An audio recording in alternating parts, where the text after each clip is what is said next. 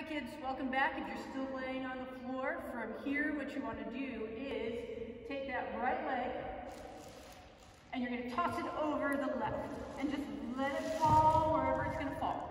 If you want a little deeper stretch, sometimes bending it helps. Okay, you're going to notice your arms are out in a T position, so those arms are out. If your right leg is over, you're looking away from that right leg, so you're looking towards your right palm. And again, focusing on that breathing. And again, you can stay here a few seconds, you can stay here a minute, whatever works for you. Okay, we're going to come back to the center. We're going to take that left leg, toss it over, looking out toward your left hand.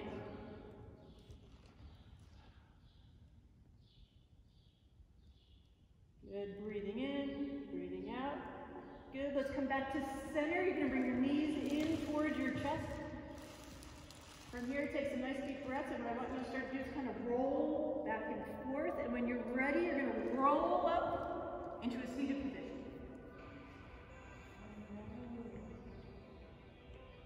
And again, you take your time, however you want to get there.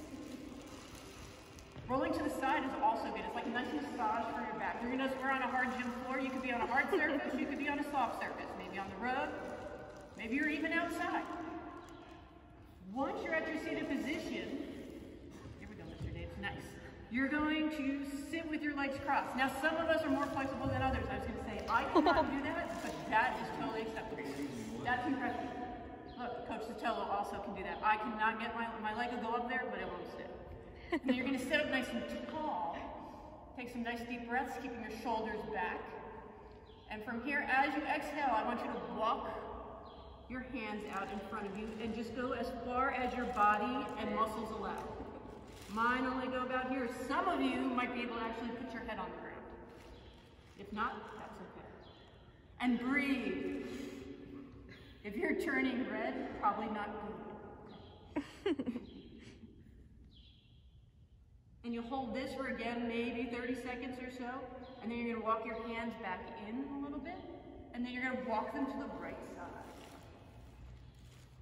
And again, just go where your body allows you to go.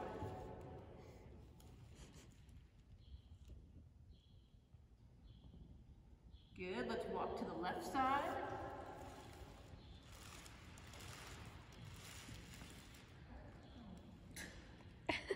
And be conscious of your breathing. Make sure you're still breathing that same rhythm.